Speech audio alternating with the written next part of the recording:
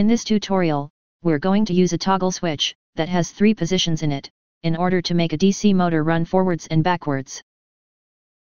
When you're buying the switch, make sure it says, on, off, on. We will hook our switch to this geared DC motor, but you can use any DC motor you like. Here's a quick animation on how the wires are attached. Begin by connecting the opposite corners together like this. Next you can take the positive wire from the power source and connect it to a pin in the middle. Do the same for the negative wire. Finally take the positive wire from the motor and connect it to a corner pin with a positive wire. Then take the negative wire from the motor and connect it to the corner pin with the negative wire. Here's how the connections look on video.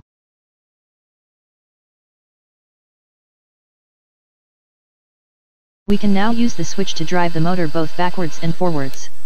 The center position stops it. Thanks for watching and see you next time on 1MinuteVideoTutorials.com.